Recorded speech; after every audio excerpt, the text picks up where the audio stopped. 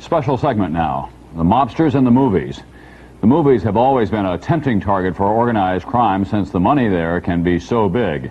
Well, tonight Brian Ross reports on the movie making of two men who also appear in front of the cameras of the FBI and other law enforcement agencies. This is a private screening for members of the cast and backers of a yet-to-be-released movie called Cry of the City. The movie stars Sammy Davis Jr. and is about life in the ghetto and breakdancing. The screening was part of a big rap party in Florida last month to celebrate the wrap-up of filming on location in the Miami area. This is where it all started. It was a big event for the two executive producers of the movie, Jerry Zimmerman and Michael Franzese, two newcomers to Hollywood who in only a few years have been able to raise millions of dollars to make and distribute movies. Closely watching all this in surveillance vans across the street were police and FBI agents investigating Franzese, Zimmerman, and organized crime in the movie business. To law enforcement authorities, Zimmerman and Franzese, shown here on their way to a grand jury appearance in 1973, are well known, not as movie producers, but as hoodlums. Zimmerman was convicted of perjury in an organized crime case in 1978 and is scheduled to be in court in Los Angeles tomorrow on grand theft charges. And according to an FBI affidavit on file in federal court, Michael Franzese is now a high-ranking member of an organized crime family, the Colombo Mafia family, and was recently charged with racketeering, extortion, loan sharking, and the investment of mafia money in legitimate business. Authorities say the power behind Franzese and Zimmerman in the movie business is Michael Franzese's father, John Sonny Franzese, one of the top mafia bosses in the country, who was released from prison just last month and met at the prison gate by his son Michael.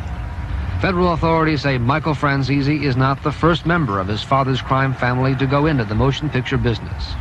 The elder Franzese and his mob associates were the men behind the distribution of a number of sex and violence films, including Deep Throat and Texas Chainsaw Massacre, which made millions for the mob. United States Attorney Rudolph Giuliani brought the recent racketeering charges against Michael Franzese. At least according to this complaint, it would seem that Michael Franzese is unfortunately following in the footsteps of his father. 35, take two! On location in Miami with the movie Cry of the City, Michael Franzese was accepted as a big-time Hollywood producer, and his partner, Jerry Zimmerman, even took to directing the actors and dancers. Let's get our heart in it last night. Let's go. Come on. Authorities say that Franzese's and Zimmerman's effort to make a feature-length musical and not a sex film or a violence film is a big move for mobsters to get into the more respectable aspects of the movie business. As Hollywood producers, Zimmerman and Franzese became celebrities in Miami. The Miami bishop gave them a special blessing from the Vatican. And to the astonishment of federal agents, the mayor of Miami Beach gave Franzese the keys to the city and a special police pass. Our police department, as well as the rest of the city, is delighted to have you, and any courtesies that they can extend to you, they will be happy to do so. The mayor later told NBC News he was shocked to hear allegations of Franzese's organized crime connections. In an interview after the movie's cast party, Zimmerman stormed off when the subject of his police record came up. Franzese calmly denied that he or the movie had any ties to the mob. The FBI says you're a member of the Colombo Mafia family. Like I said, the FBI can allege and say whatever they like. They've been doing it for many, many years. But what could I say? That's the FBI. That's law enforcement. But 2 weeks later, Michael Franzese's career as a movie producer was interrupted, and he was in handcuffs, arrested by the FBI on racketeering charges, one of 14 people charged in an alleged mafia loan sharking and strong-arm operation that invested mob money in legitimate businesses.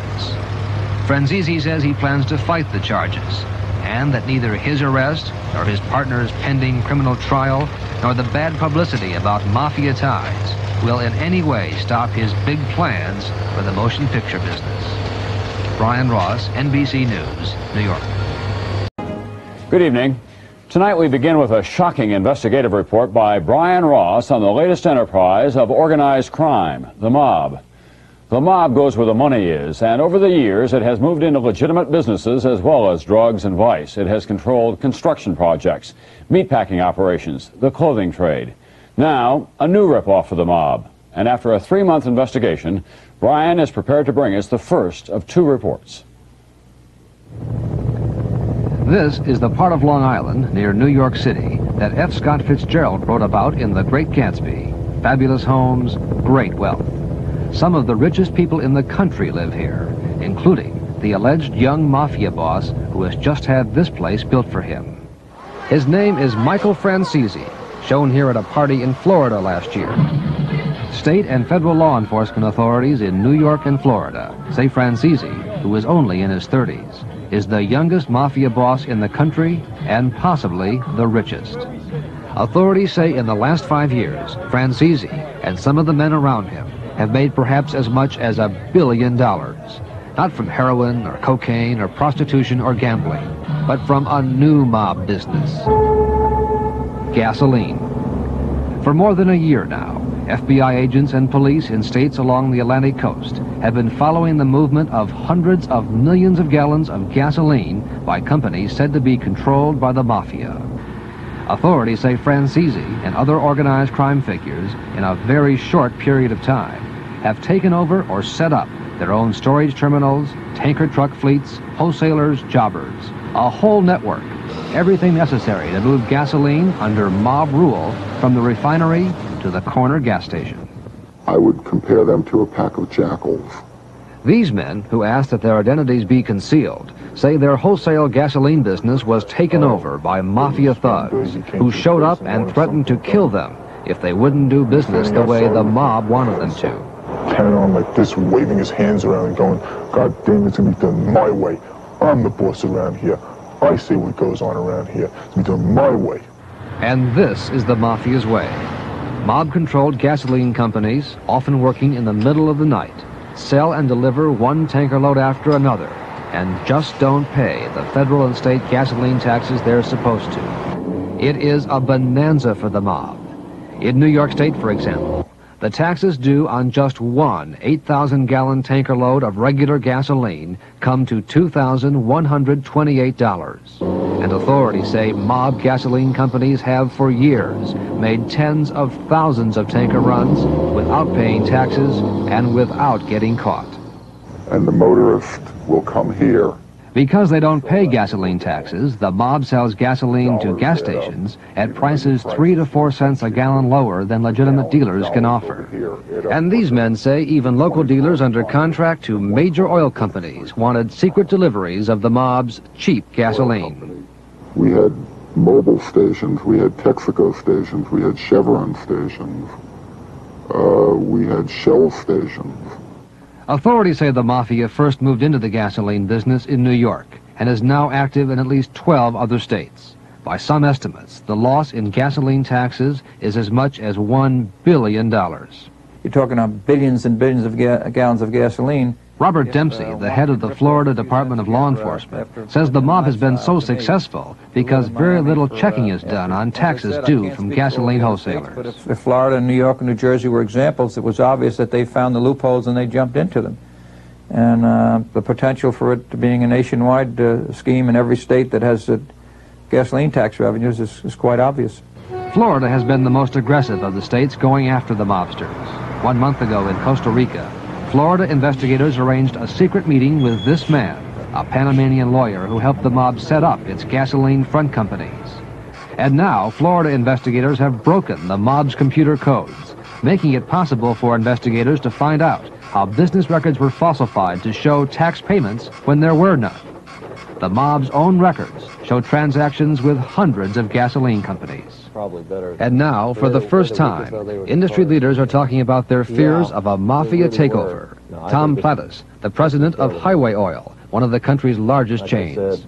5 years ago, me talking about the mafia and the gasoline business would have been absolutely a joke. But it's gotten serious, where the point that it could very easily happen. That they could move in and take over? They could take over a substantial portion of it. There have been some arrests. Several mob gasoline companies have been put out of business, and prosecutors in Florida and New York are preparing new charges. But as of now, in many places, gasoline is a mob cargo. Brian Ross, NBC News, New York. Tomorrow night, Brian will show us how the mob hides the millions of dollars that it makes by dodging gasoline taxes. Tonight's special segment, Mob Gas. gasoline. Last night, NBC News correspondent Brian Ross reported that organized crime now has muscled into the gasoline business in a big way and cheated the government out of hundreds of millions of dollars of tax dollars. Tonight, Brian reports on some of the ways that the mob uses those dollars. Lock it up. Roll sound. Last year, something very strange happened in movie making. Actors were hired, a director flown in, cameras set up. B-marker. And big production scenes were shot on location in Miami Beach for a movie that has never been released by a production company that nobody had ever heard of. And the movie's producer was a man every police detective in New York had heard of, Michael Franzese, said by police to be a young, tough boss in the mafia. And now one of the men authorities say was closest to Franzese is locked up in a federal jail in New York and is talking about why a mafia boss set up a movie company. The government's informant is Larry Iarizzo, convicted of tax and mail fraud, who says Franzese's movie company was really an elaborate front, just one of many front companies the mob used to hide millions of dollars from a new mafia racket, gasoline. This was Iarizzo 6 years ago at his desk at Vantage Oil, a big New York gas station chain that he now says he was running for the mob. Authorities say Iarizzo is a financial genius who figured out how mobsters could make a fortune by selling huge amounts of gasoline and then keeping for themselves millions in gas tax money due the states and the federal government. And for years no one caught on, not tax collectors, not the FBI, because the mob was hiding much of its gas tax money here in Panama. Using a phony American passport, Iarizzo traveled to Panama under the name of Salvatore Matthew Carlino and set up front companies that were able to get licensed in the United States to sell gasoline and to collect gas taxes. When American authorities finally figured out what was going on, they found that tens of millions of dollars in missing gas taxes ended up here in the accounts of Panamanian companies located in this building. For example, Houston Holdings, one of the mob's most important front companies. Company records show the president is somebody by the name of Felix Short. We found Felix Short in the small town of Santiago, Panama, where he was making his rounds as a traveling hardware salesman. Short says the only thing he knows about Houston Holdings is that he once got $100 to sign his name on some documents in a lawyer's office where he was a clerk. Well, I'm Felix Short. That's how I know. Have you been to Florida to work in the oil business? No, I've been never in the United States. Never in the United States? Never. What Felix Short of Panama didn't know was that this man was going around Florida calling himself Felix Short. His real name is Charles Yingst, and authorities say he is one of the New York mobsters now charged in Florida with stealing as much as $40 million in gas taxes using the mob front Houston Holdings. Robert Dempsey of the Florida Department of Law Enforcement. This has an impact on every one of us who buys a gallon of gasoline. We're lining the pockets of an illegal activity rather than having that money going to our schools and our highways and our law enforcement and the other kinds of things that we need as a society. And some of the stolen gas tax money has apparently gone into a political campaign fund. NBC News has found that at least 5 companies, now identified by authorities as mob fronts, made contributions to a campaign fund for New York Governor Mario Cuomo. Federal witness Iarizzo has told authorities he was ordered by his mob boss, Michael Franzese, to write a check to the Cuomo campaign. And New York State election records show contributions from Houston Holdings, LaSalle Petroleum, Northbrook Assets, CMC Corporation, and Future Positions Corporation, all on November 15, 1983, and all for $1,000. The governor's office said Cuomo would not be available to talk about the contributions. In a letter, a spokesman said the governor did not know of the contributions and that they were, quote, unsolicited and had no bearing whatsoever on the actions of the Cuomo administration. The spokesman said New York State had taken, quote, vigorous steps to put gasoline tax evaders out of business. All 5 companies that gave contributions have been put out of business and are now under investigation by New York State and federal authorities. In the last 5 years, organized crime has made a staggering amount of money in the gasoline business. By some estimates, $1 billion or more. Much of this has been done in the middle of the night, with mobsters making secret deliveries of mob gasoline, stealing the gas tax money, and hiding it in front companies set up all over the world. Gasoline is a heavily taxed item in this country, and in many places, what was intended to be a tax for the states and the federal government is now a mob tax. Brian Ross, NBC News, New York. In Chicago, the defense rested today in the federal trial of 2 agents charged with preying on college athletes with pro potential. Correspondent Gary Reeves is covering that trial. The fraud and racketeering trial of sports agents Norby Walters and Lloyd Bloom has revealed dramatic allegations of mob involvement in college athletics.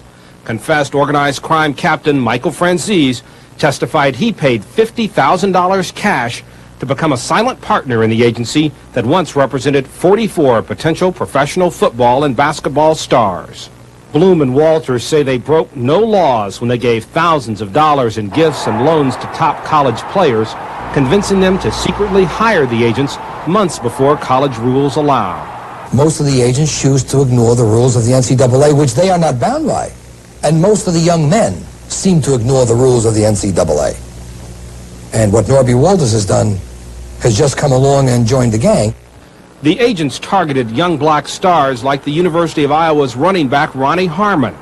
With his father present, Harmon recorded a tape as Walters offered a big loan and monthly payments in exchange for the right to a percentage of Harmon's future pro earnings. Now you have to send Ronnie 50 or 100 a month, and he said I have to go find the money. He now is picking up the money from me. Yeah. And we're also taking the gamble. He has to worry about being caught. The agents say they just found a niche in a corrupt system that exploits players for their athletic abilities. Harmon, for example, slid by with a D average, taking classes like billiards and watercoloring, finally dropping out after he led his school to the Rose Bowl. School officials say academics come first. The student athlete must be a student first, an athlete second. Players who tried to break their contracts with Bloom and Walters say they were threatened. Chicago Bear Maurice Douglas testified Bloom said he might have somebody break my legs. Franzese, nicknamed the Yuppie Don, told jurors he never threatened players, but did provide the muscle that helped Walters prosper in the music business. Franzese says he tried and failed to control the Jackson 5's 1981 tour, but claims his reputation in New York's Colombo crime family was enough to convince Dionne Warwick's manager not to fire Walters. Warwick herself testified there were no threats. The agent scandal and their alleged connection to organized crime has prompted at least 15 states to try to toughen the laws that govern agents, hoping to redeem the tarnished image of college sports. Gary Reeves, CBS News, Chicago.